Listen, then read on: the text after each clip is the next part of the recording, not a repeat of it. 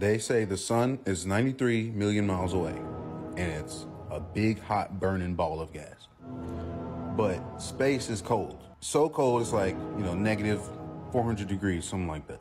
But it only heats up when it gets to our atmosphere, and I'm supposed to believe that? So space doesn't have nothing for the heat to heat up. I don't get it. I was trying to make it make sense just now. I can't. Ooh, you are a smart one. All right, listen up, you clowns.